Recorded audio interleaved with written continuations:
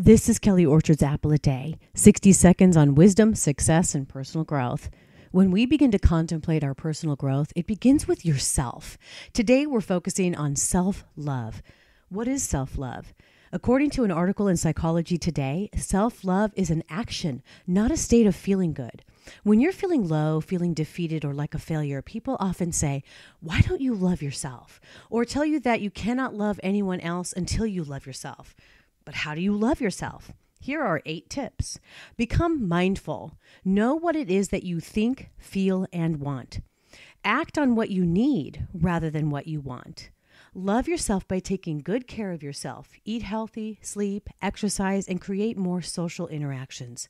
Set quality boundaries. Set limits at work and in your personal relationships.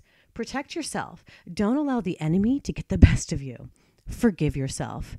Live with intention. Make plans to live your life on purpose and stop comparing yourself to others. You are unique and awesome just as you are. Self-love is not a crime. This has been Kelly Orchard's Apple a Day. Now, go out and be fruitful.